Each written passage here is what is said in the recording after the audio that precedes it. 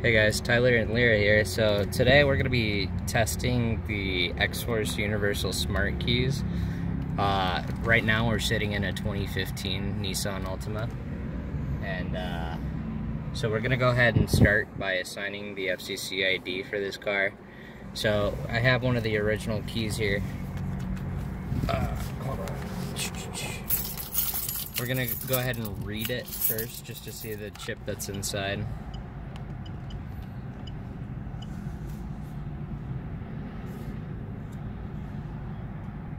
So it has an ID 47 chip, Phillips 47. So I'm gonna go ahead and go to remote/smart program, smart key procs, Asia because it's a Nissan, and then I'm gonna go ahead and select Nissan. And now it gives us several different options. So ID 4A, so that's an AES chip, which is not the one that goes for my car, so we're gonna ignore that. This one's a 315 megahertz, which mine's 433. This is 433, but it's ID 46, not 47. 315, mine's 433. So here we go. ID 47, 433 megahertz. This is the only option that's this way. This one's also a 4A, so this is the only option that we have that would possibly work. So I'm gonna go ahead. I already have a battery inside of this key. I'm gonna go ahead and just stick it in there. Hit generate.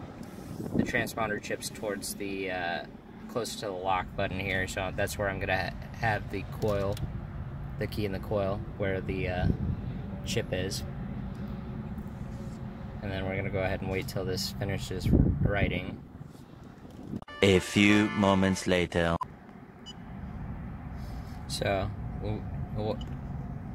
it went ahead and completed, so now I'm gonna read it, make sure it's reading correctly.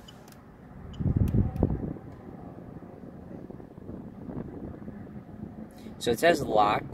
We tested this once already. It said locked the first time after we generated it, but it still went ahead and programmed.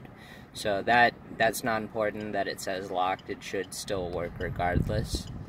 And just to show you, also 433 megahertz. Right there, 433 megahertz. So it's transmitting at the right frequency too. So we're gonna go ahead and try to program it now.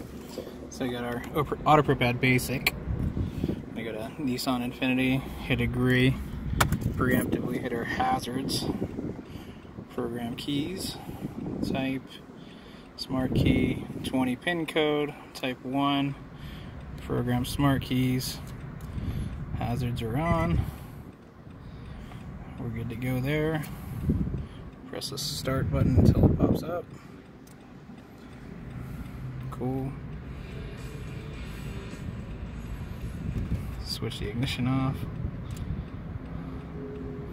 press OK to continue, and then we're gonna press the button with the remote just the one time. We get it to come back up. You can turn it off, press it again, 5 beeps, turn it off. Key registration complete.